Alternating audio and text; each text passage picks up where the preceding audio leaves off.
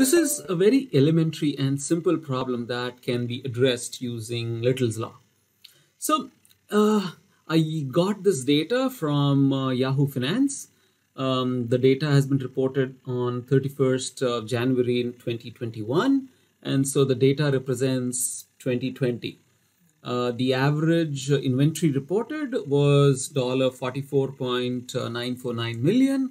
And the cost to buy everything that Walmart intends to sell, which I assume to be the purchase, was $420.315 million. But yeah, so the question is asking us, how long does an item stay within Walmart? So what's the inventory value on an average, right? How long does it stay?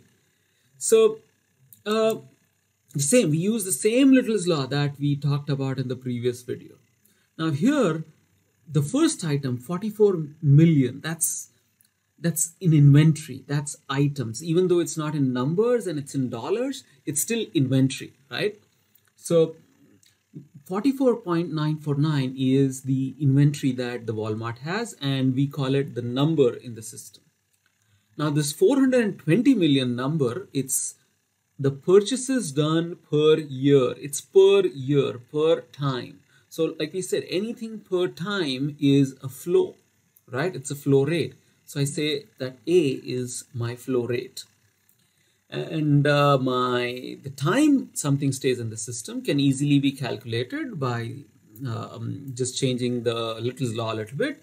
And W, which is L divided by A, comes to 0.1069 years, or if we just extend it, will be 1.28 months. So anything that is on an average, an item that is bought by Walmart stays within the Walmart system for 1.28 months before it is finally being paid for by the consumer.